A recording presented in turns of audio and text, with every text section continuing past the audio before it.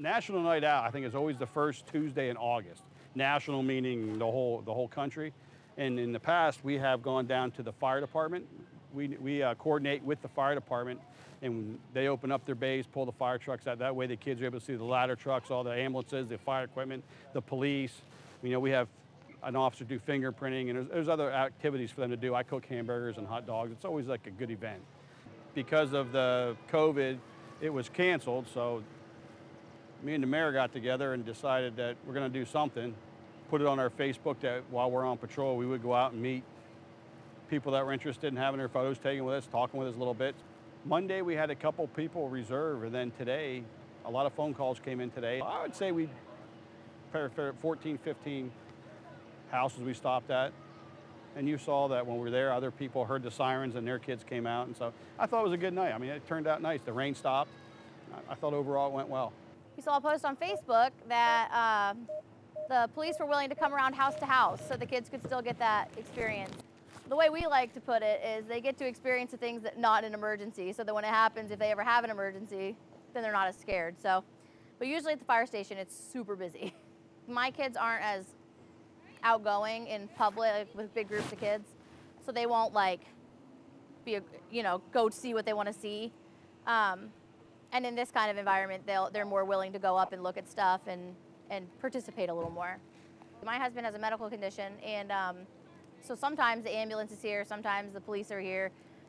So it's a good experience for them to meet the people that come in an emergency. So for us, it's kind of a really big deal because we have, they're here sometimes. I'm Chris, nice to meet you. I have something for you. He's got something. Can you say thank you? You're welcome. They all got to come to your house today. I'm super excited. As soon as I got home, the police officers are coming to my house to see me. Here, we got something for you. That's for you. You guys want to go check out the car? Come on over here, guys. Have a seat. You want to turn the lights on? Right there. Just flip that switch over. Right there. Yep. Push it over. There you go. Now we're on. What do you think about that? How about the siren?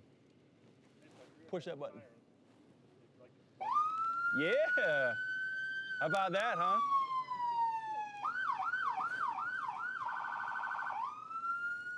Pretty cool, pretty cool. What do you think? Is this your brother here? You want to give him a turn? Hey, can we get a picture with all you guys? All right. Thanks for coming to see us, guys. Well, you got the one-on-one with everybody. Instead of even though you do get the one-on-one down there because people slowly filter in throughout the evening, this here was specific. You made a reservation. We came to your house. Your kids got to see us. We got to talk directly to them. They got to go right in the police cars and got to see everything up close and firsthand. I think that was the benefit to that. And the mayor, of course, he's our photographer for the Facebook page and for the Montour, he has his own page. So he's good with the camera, so what better way to end the night with him taking the photos. Well, we do it every year, but especially like this year with the climate of what everybody's seeing on TV, we're fortunate, this area's fortunate that we don't see a lot of that directly, but the guilt by association thing and impressionable minds are the small children, and I think it's a good time now to get out, and we're not those people.